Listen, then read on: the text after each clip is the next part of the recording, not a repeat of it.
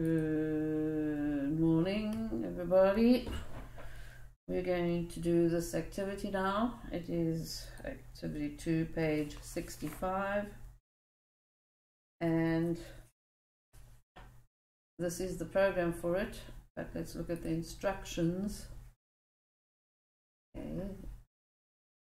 Program must ask for a person's name, surname, and year of birth as input data.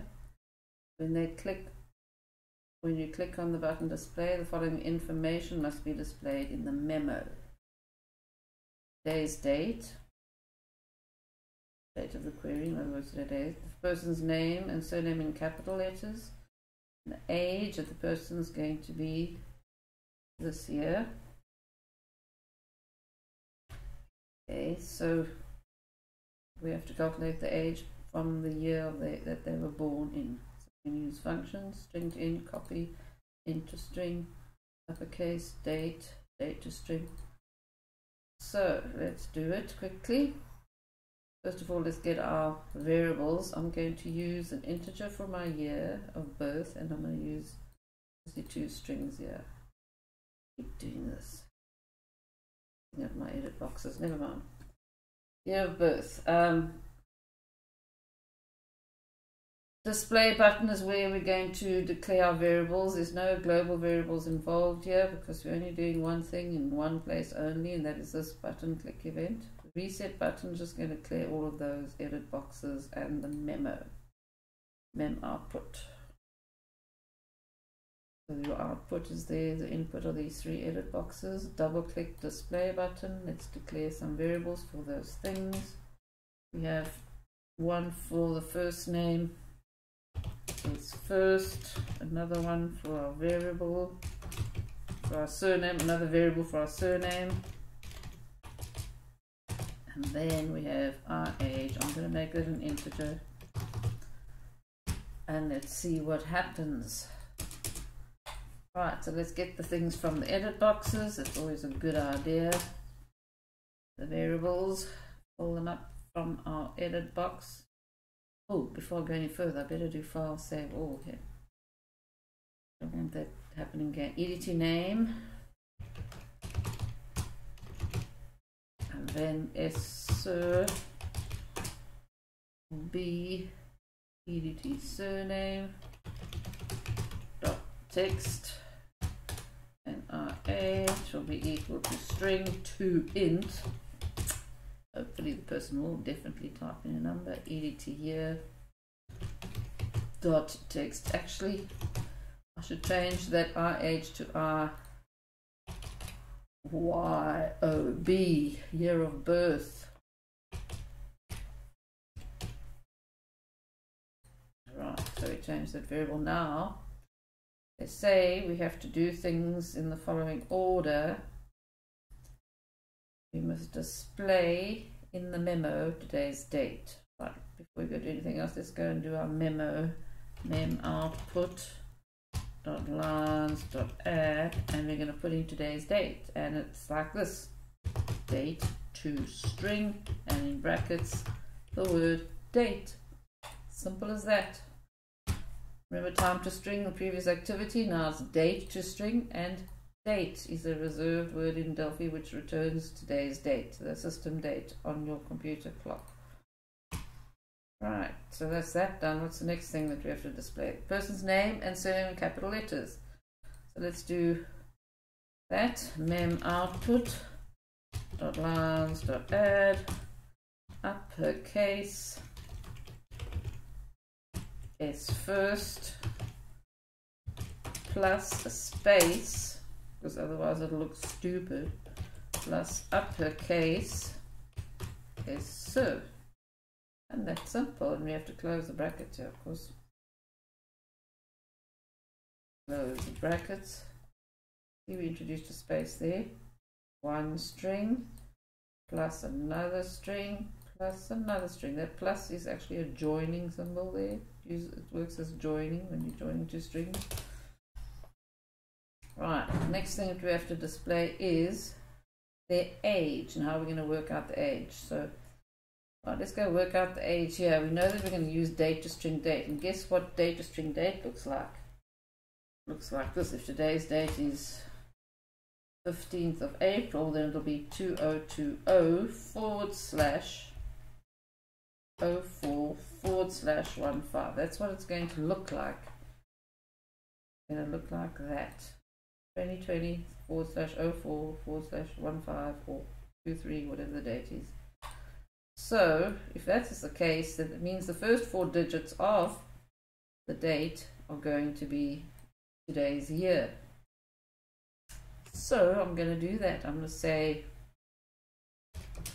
today's year. I'm going to store today's year in a variable called today's year equals string to int, open brackets, copy from date to string date, starting at the first character and copying 4 characters. Now that is quite a mouthful,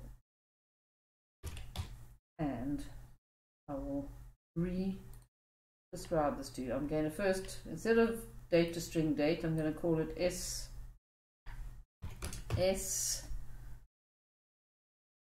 date. Okay, and then I'm going to say S date equals date to the str, and in brackets I'll put date. Right, now remember I told you that is what today's date looks like. Well, let's go and open an Excel spreadsheet quickly.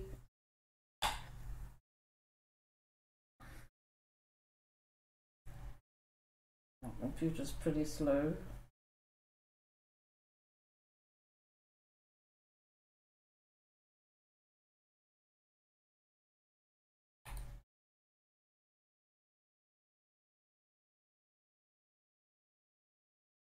Anyway, so we're going to go and put in here very quickly. And then we'll make it center. Okay, now if I told you that this is what the date looks like, 2020/04/23. Doesn't like the forward slash. You have to basically do that.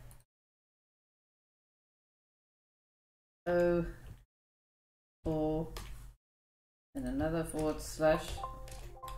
Oops. And then 2 and 3. Now this is what the date looks like as a string.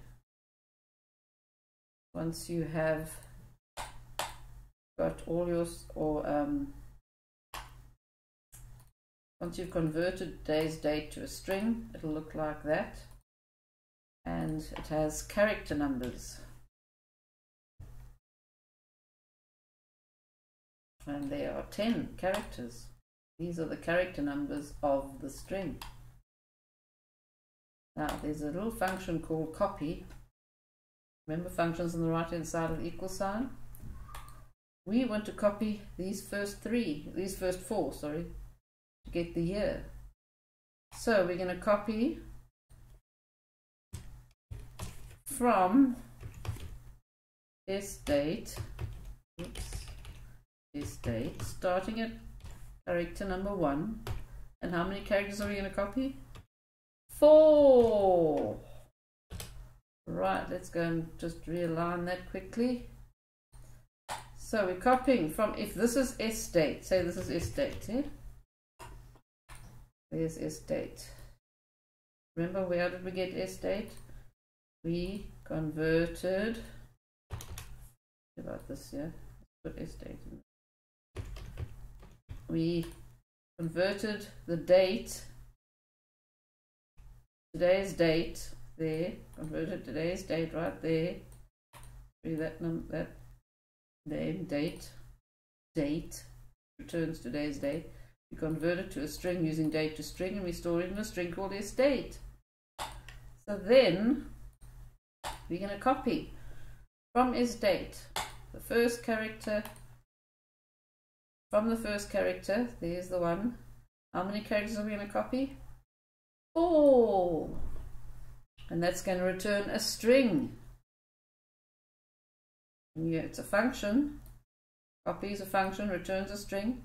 On the right hand side of the assignment statement, it's a function. It returns a string. So if we want to make it equal to today's year, we've got to say string to int. And then we copy. Okay. So from that now, we're going to calculate. We've got today's year and we've got the year of birth. Eh? We've got those two things. So to get the age, I'll make a variable to make it simpler for you. I'm going to say our age is a variable. Say our age equals, simple as this, today's year. You already got minus the year of birth, our year of birth. And there we have it, the age. And that's what they want us to put in the memo.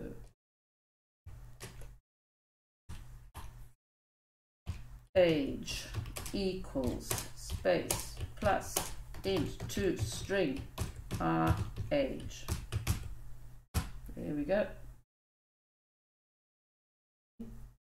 Now the memo works just like a rich edit.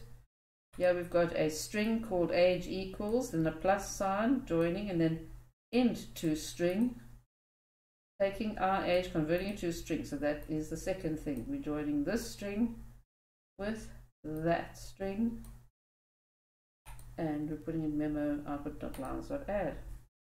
Right, that's fine. Now what about the reset button? Just simple, clear all the edit boxes. I'm going to use copy and paste to save time. So we say edt name dot clear and edt surname dot clear, and then edt what's the other thing here? edt year dot clear, and then we want to mem output dot clear. And then we're going to set the focus on the first one. Dot set focus. Now you've done all of that before. There's a bit of revision there. So the new thing was the copy function. So there it was. Copy has 3 parameters, and you've got to have an assignment statement there. Something equals, and it's a string. It's going to be a string. Come on, man. S something. S something equals. Has to be a string. Copy from S date, starting at the first character. And how many characters am I going to copy? That's the 4th one. That's the 3rd parameter. Is 1, 2, 3, 4. So there you have 3 parameters in your copy function. Now you must just memorize that. We'll quickly run it to see that it works. Oops, I have an error. Not enough actual parameters. Copy. Oh, brackets in the wrong places. Yeah, I made a mistake. Copy. There's the 3 parameters in brackets. I'm so glad I made the mistake, because then you'll learn something. So the 3 parameters in brackets, S date, 1 and a 4, separated by commas. Right, so let's run it. John Doe, and then year of birth, no, let's make it 1998. How old will he be? 22. What if he was born in 1995? He'll be 25. Oh, I didn't reset my button, but never mind. He'll be 25, born in 1995. If he was born in 1985, then he'll be 35, obviously. 85, just play. There we go, reset. Close. Thank you, and go and code.